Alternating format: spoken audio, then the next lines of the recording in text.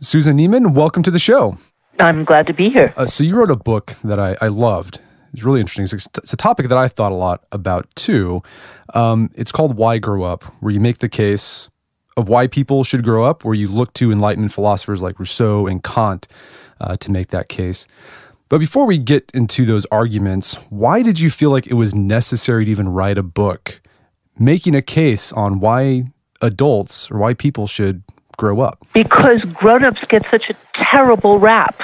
The standard view in our culture, and not just American culture, it's certainly in Western Europe pretty much the same, is that growing up is a matter of giving up, of resigning yourself to the world as it is, of losing your dreams, your hopes, your passions, your ideals. And it's a pretty depressing prospect. The interesting thing is when I wrote the book, you never really know who you're writing for, but if I imagined a reader, it was somebody sort of in their late 40s who felt they had to adjust to the idea that their life was basically over. And a lot of those people have liked the book, but I've gotten some of the nicest responses and reviews from people under 30 who have said, number one, thank heavens somebody is telling us that this is not the best time of my life. Sort of this, we have this idea that the time between, 20 and 30 or 18 and 28 is supposed to be the high point of your life, and anybody who's over that, over those years, I have yet to meet a single person who would like to repeat them. And there's empirical evidence as well that there's no way in which this is the happiest time of one's life, but people are told that. And I can certainly remember in my 20s feeling that, first of all, this was not true of me, but I would keep hearing, enjoy the best years of your life. And then I would think, not only am I struggling with figuring out who I am and what my strengths are and weaknesses and what I want to do, but I'm also not enjoying the best years of my life, so it was this kind of thing that you beat yourself with. But so I met a lot of people in their 20s who have said, thank you for saying this is not the best part of my life, and that I have something to look forward to.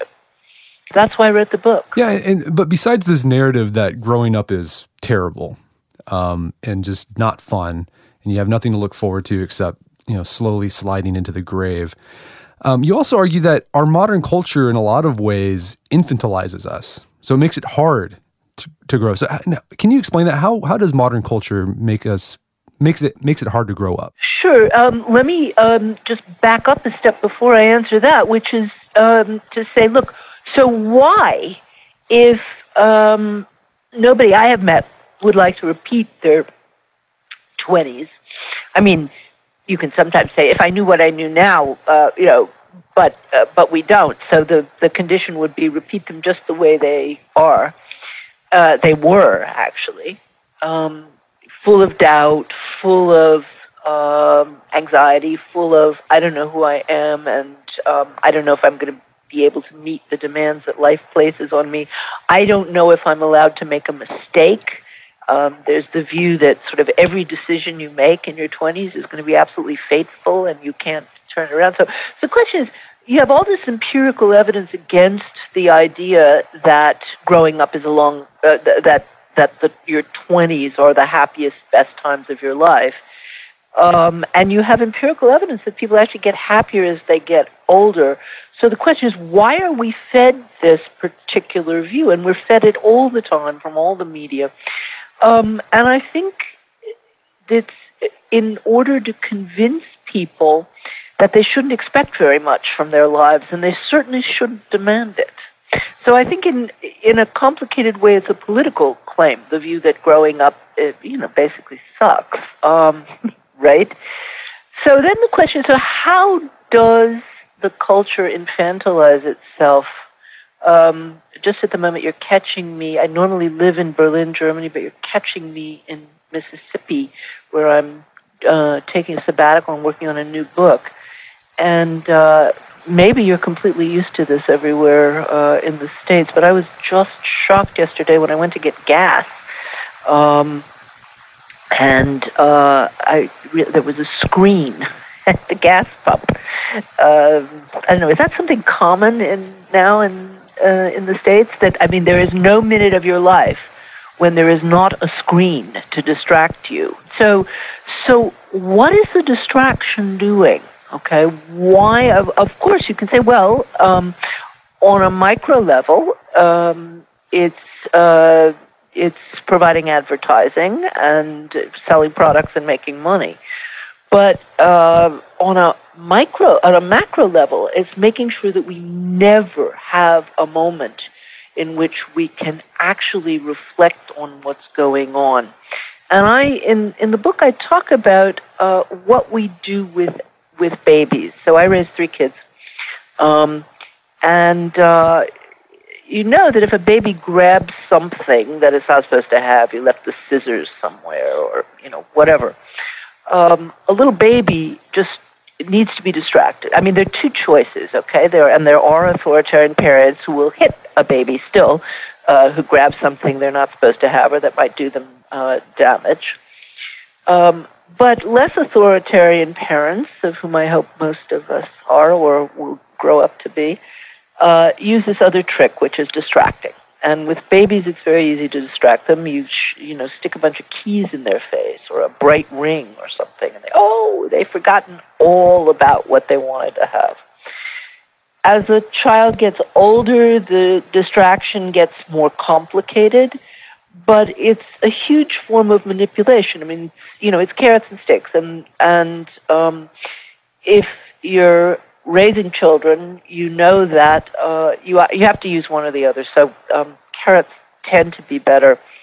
But what we have, and now I'm not talking about raising children who are going to who you want to prevent from doing themselves harm, which is certainly in the first years of life, that is something you need to do.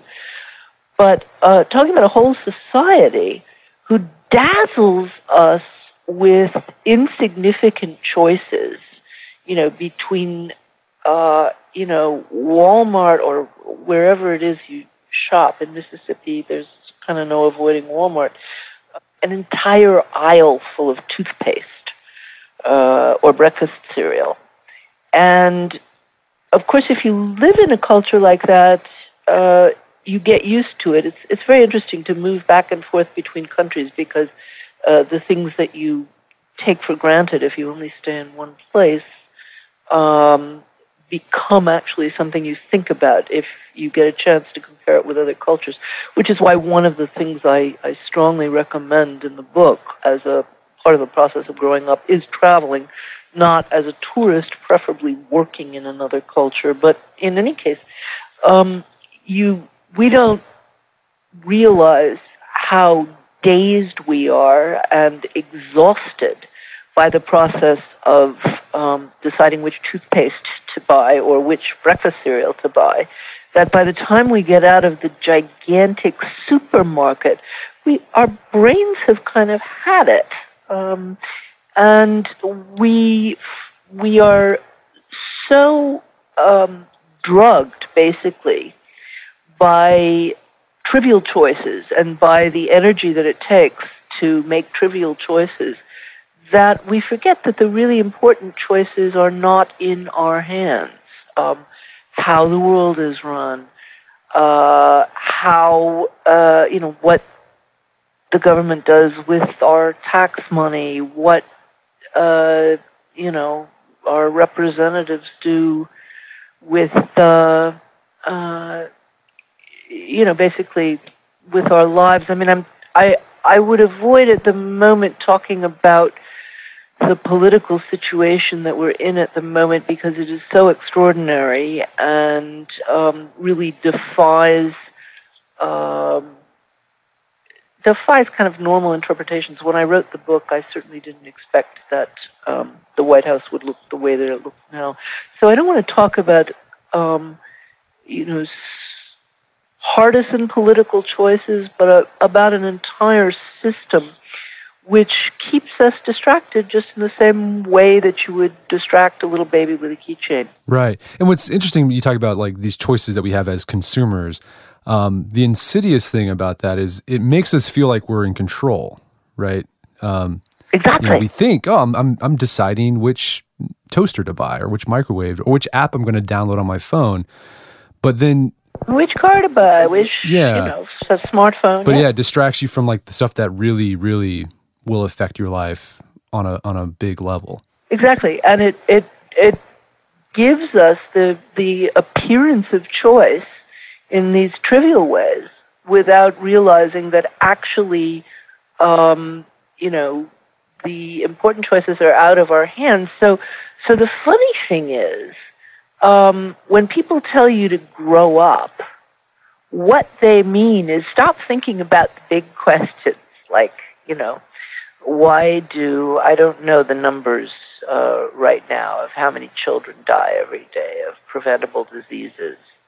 My favorite question at the moment, because I don't know how to answer it, was asked by Malala, and it wasn't given a lot of press.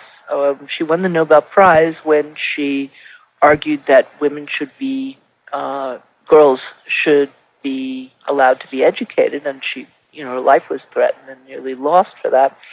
And that was wonderful, but when she used the education that she then got to figure out that you could educate every child on the planet for 12 years on the profits the weapons industry makes in 8 days. This is an extraordinary figure. I checked it with a major economist. He said it was right. And that is the question, why don't we do that, is a question that I don't even know how to begin to answer. But the message that we tend to get is to, as we grow up, we should stop thinking about these very large questions about justice and hunger and, who runs the world and why.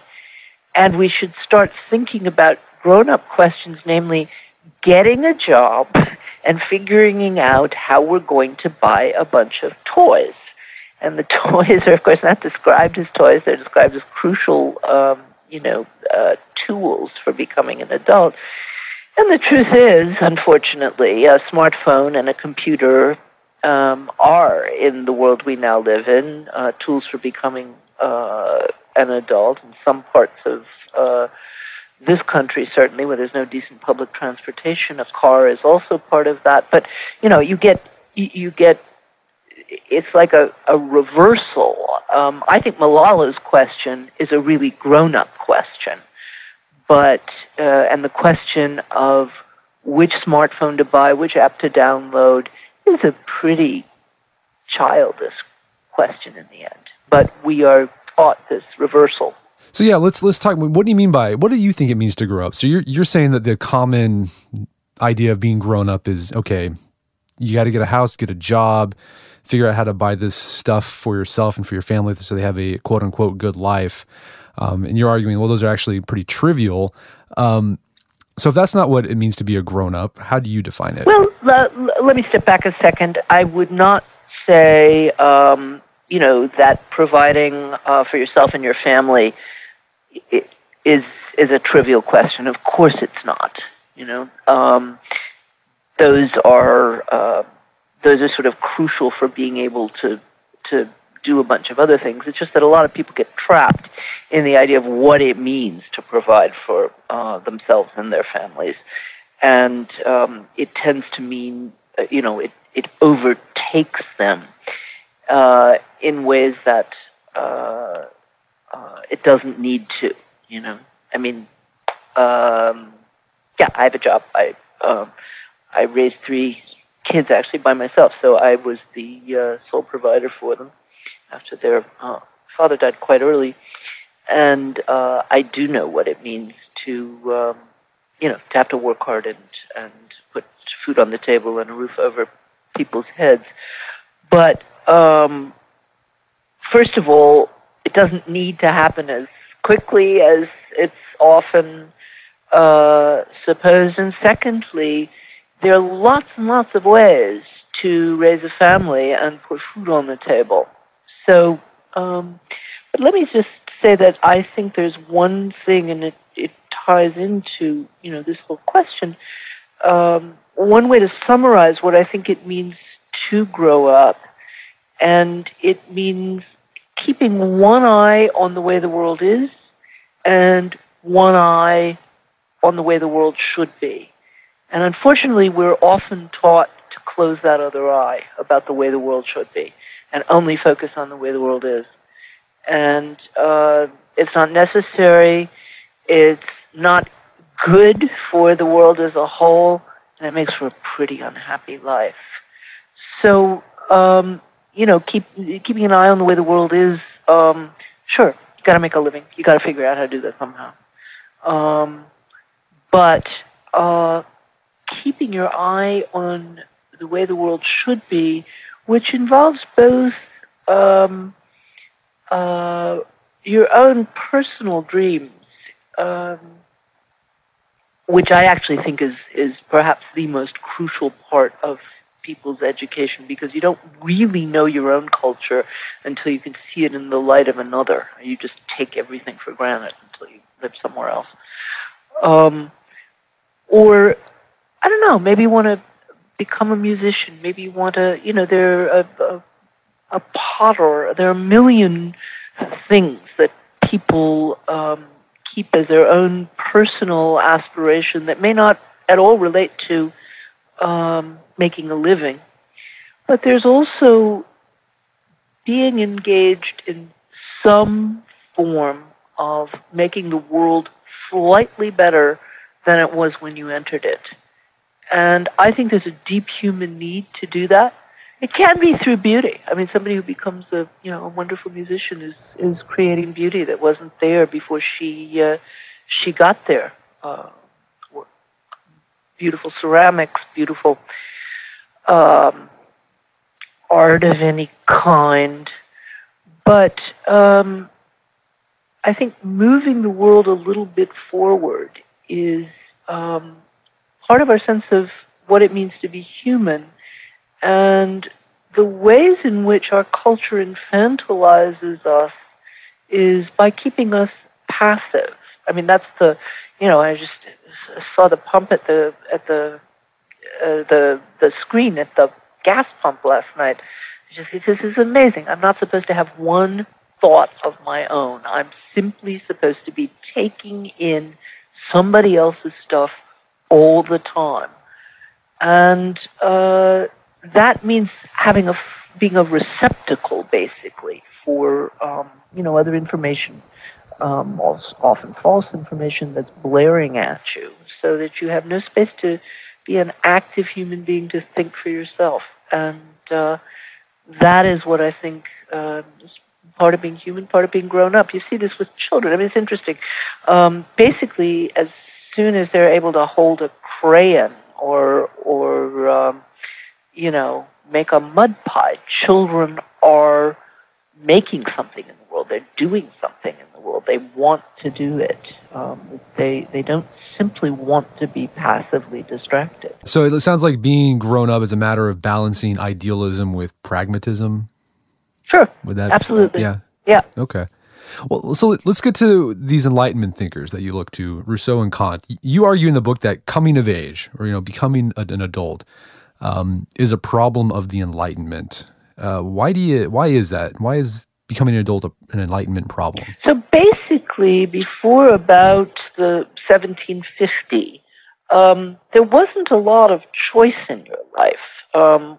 What you did with the rest of your life, usually where you lived, unless you were fleeing a war or a famine, where you lived and what you did was basically where your parents had lived and what they did.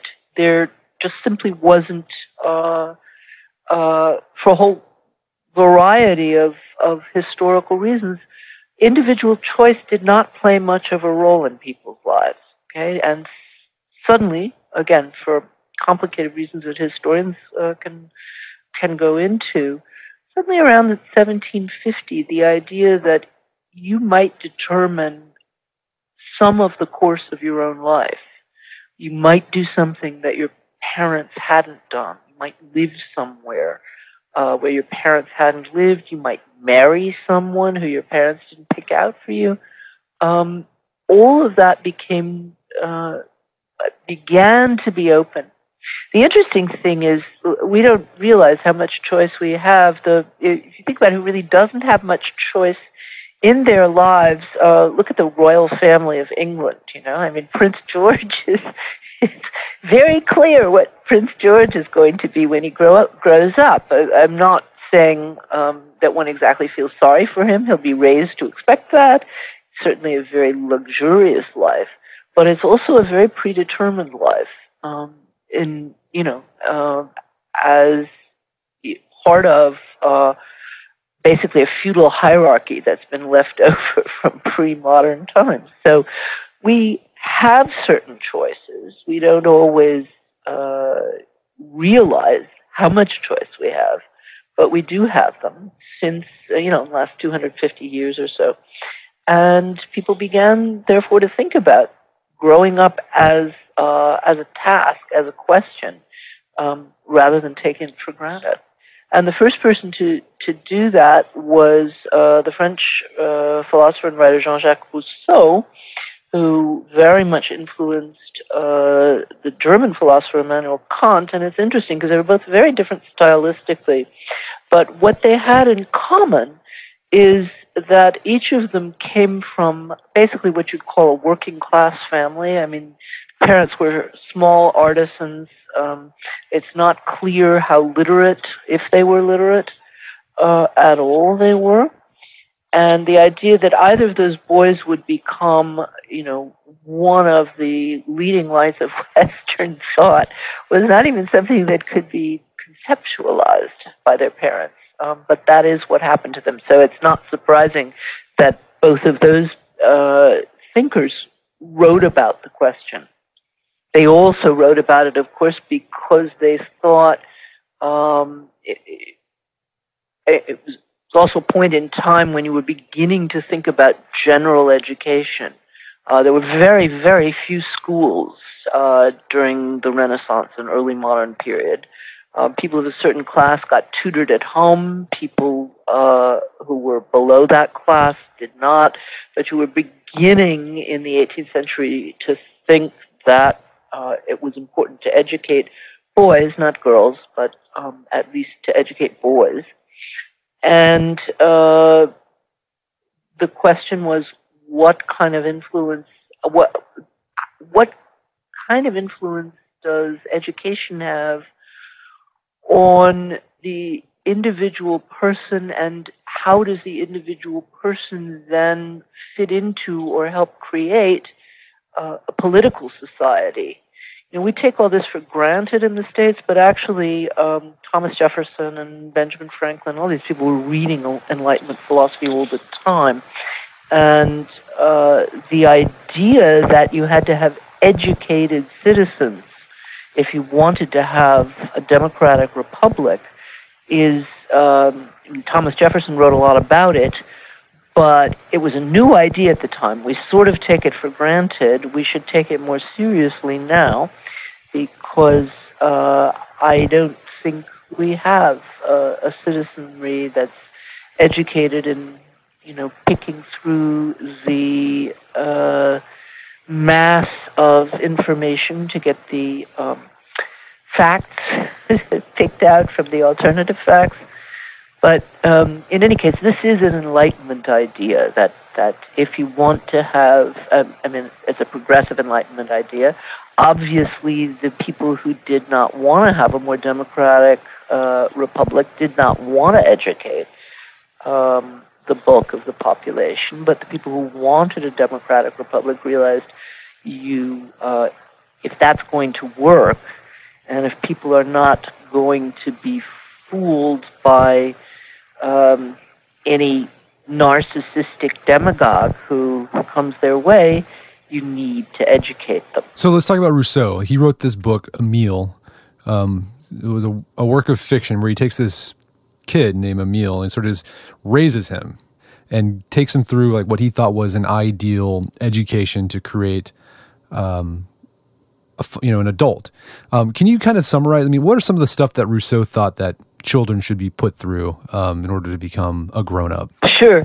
I mean, it's a kind of crazy book. It's totally unique. It is fiction, but it's also the first child-raising manual that was ever written, and it also has some, and it's also philosophy, but it's fun to read, which is why people should take a look at it. And it really began, every thought about modern pedagogy.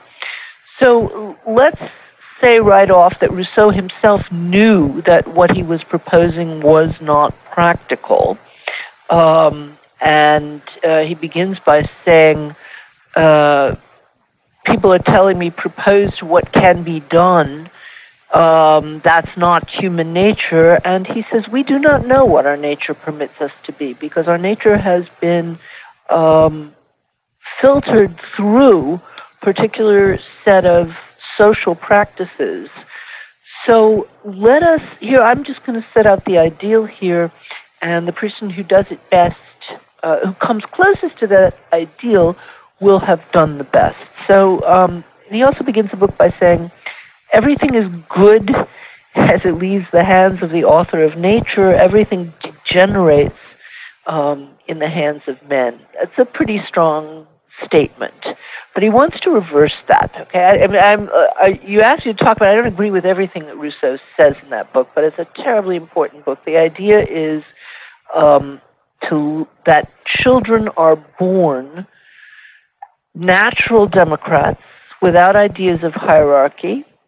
They are born without ideas of authority. They are born intensely curious, and one should allow them to figure out what they should learn, okay? So rather than forcing kids to, and everything we think about progressive forms of education all began in Rousseau. Of course, in his day, the non-progressive education was worse certainly than it is now. But kids were supposed to memorize everything. He said, no, follow the child's natural curiosity. He actually thought the child should not learn to read until he or she was 12, which is getting pretty old.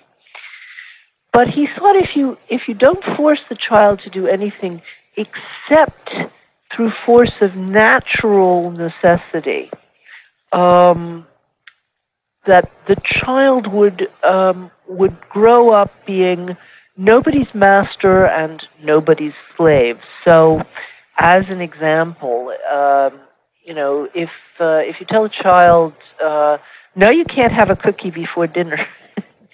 I'm not saying we should never do this. We sometimes have no choice. The child will react often, not happily. If you tell the child there are no more cookies left, has a very different reaction. So, for example, his punishment if a child misbehaves and breaks a window is not to beat him, but to say, okay, you're going to have to sleep in a room in the cold. Now, obviously, again, not all of his suggestions are possible or perhaps even right. But I think the basic idea of that, first of all, children want to learn, and they want to be active. They want to be a part of the world. And if you treat them with respect, they will usually live up to it, is a deeply important idea. And how did Rousseau's ideas influence Kant? You say they're different in their style, but Kant actually borrowed a lot or found a lot of inspiration in Rousseau. It's one of the most famous stories about Kant. So Kant, he had a huge amount to do, so he was extremely disciplined. And he took an afternoon walk every day after lunch for an hour. And he was so regular that they say the people in town could set their watches by him. And there were only 2 times when he didn't take his normal afternoon walk. The second was when he heard the news of the French Revolution. But the first was when he was reading Rousseau, and he was so fascinated by it that he forgot to take his walk.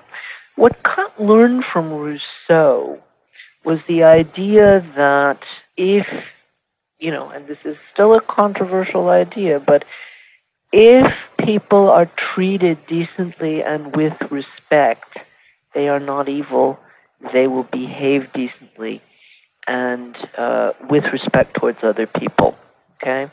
So the idea that basically, and this is the way in which Emile is also a theological book, and it was banned, by the way. It was banned and burnt in Paris when it was written. He's basically denying original sin. He's saying that, no, you know what? The evil that we see in people is a result of the way that they have been raised and a result of the expectations that they're given and a result of the way that they're treated. And if we go back to more natural ways of raising children and living with them, which means doing without ideas of domination and humiliation, you will be able to raise good human beings. Now, it's often said, and that was for Kant incredibly important, okay, and it's been important for everybody. Now, this idea is often, it's often made fun of. So you get, people like David Brooks in the New York Times, but, all kinds of people will say things like, well, there are 2 views of human nature. One is Hobbes, and Hobbes says that life in the state of nature is, nasty, brutish, and short. Solitary, poor, nasty, brutish, and short. Okay, basically that people in the state of nature are in a state of war. And this is often called the more realistic position. And Rousseau, people turn their noses up at Rousseau and say, Rousseau believed in the state of nature. Everybody was kind of, peace, love, and sunshine.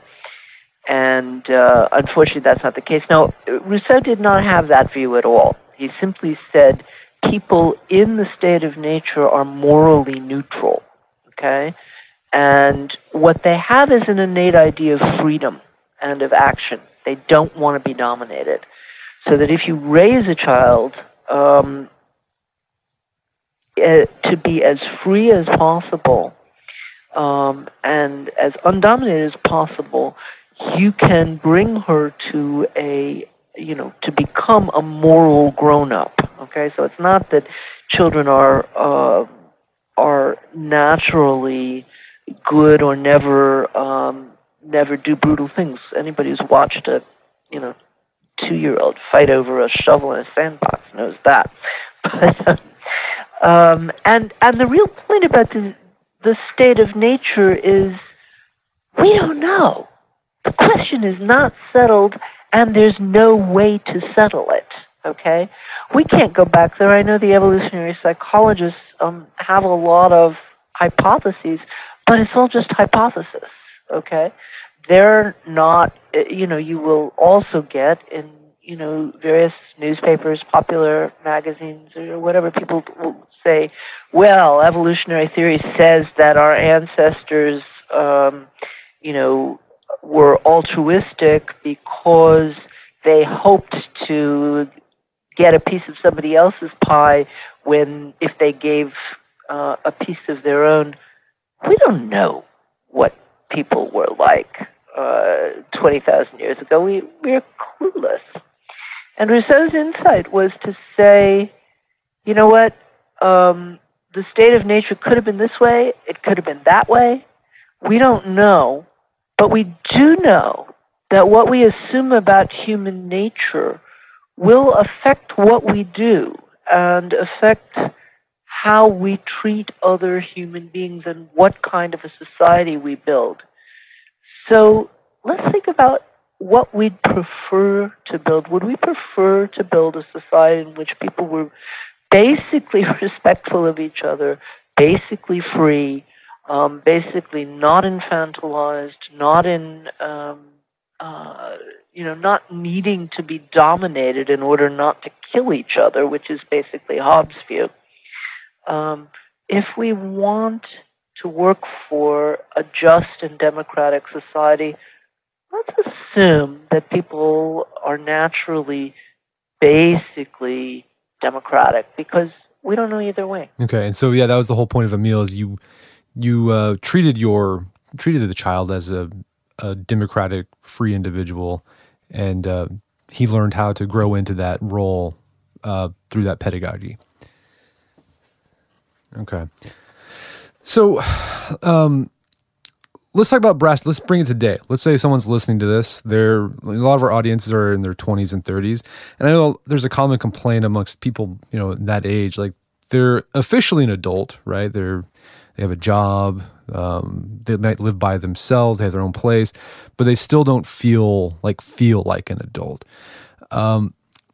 What are some brass tack things people can do to become a grown up? You mentioned travel as one, but what are some other things? Well, first of all, they should really think hard about what being a grown-up means. The funny thing is, when I was writing this book, a couple of friends of mine, people in their late 60s, I guess 70, 71 now, good friends of mine said, "What are you working on?" I said, "A book called Why Grow Up." They said, "Ooh, that's an awful subject." And one of them said, "My hero was always Peter Pan."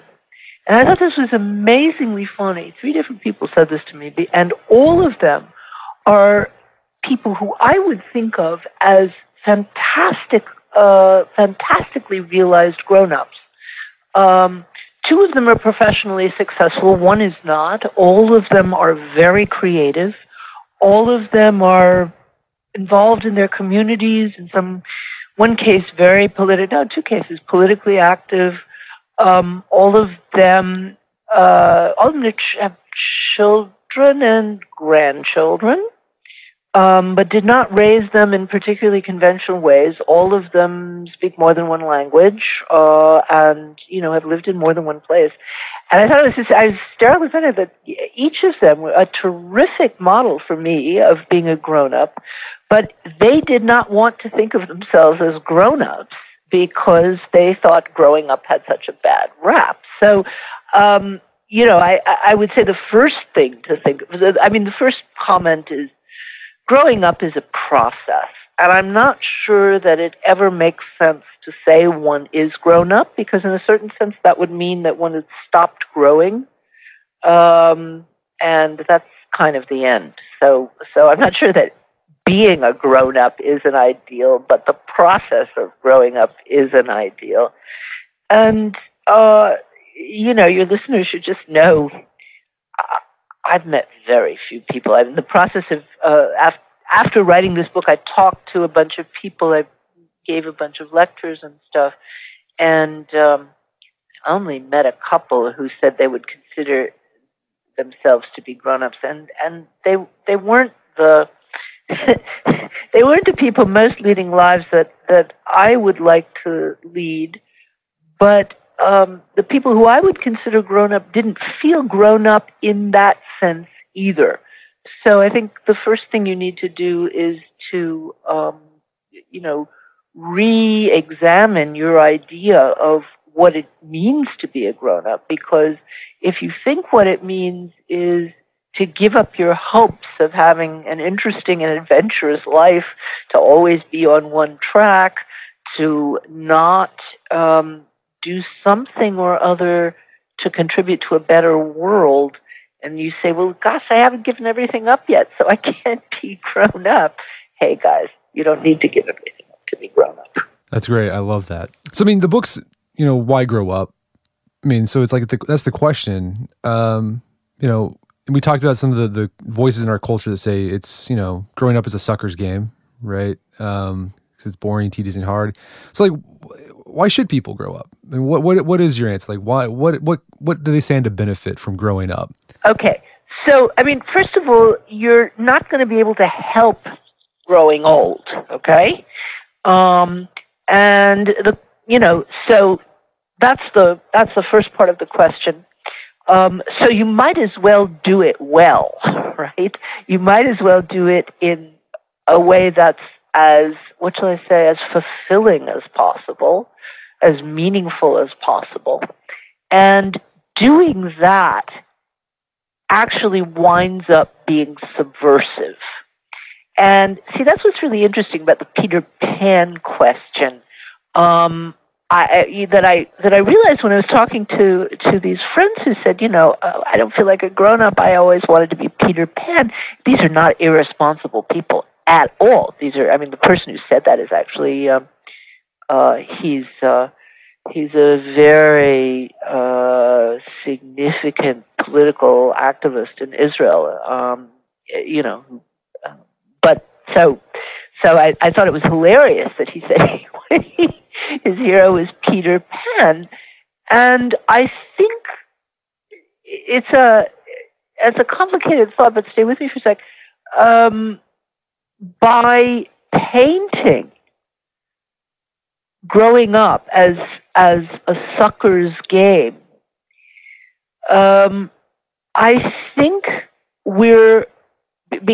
because that is the prevailing view. I think we are, encouraged to stay infantile, to stay like Peter Pan, not to want to grow up, okay? And, of course, infantile people are much easier to control than grown-ups.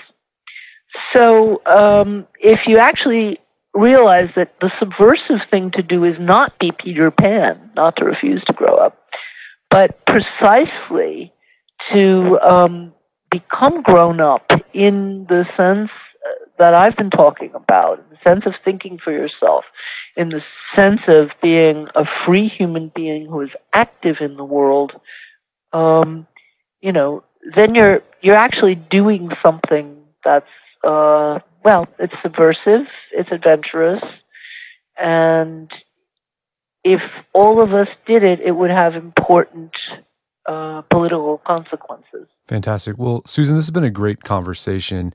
Is there some place people can go to learn more about your work? Sure. I have a website, susan.neiman, and you can find reviews of most of my books there, some interviews. Just click around. It's pretty extensive. Well, Susan, thanks so much for your time. It's been an absolute pleasure. A pleasure for me too. Great questions. Yeah, enjoyed being with you. My guest today was Susan Neiman. She's the author of the book Why Grow Up? Subversive Thoughts for an Infantile Age. It's available on Amazon.com and bookstores everywhere. You can also check out Susan's website at susan-neiman.de, where you can find more of her writing and her work. And make sure to check out our show notes at aom.is/whygrowup, where you can find links to resources where you can delve deeper into this topic.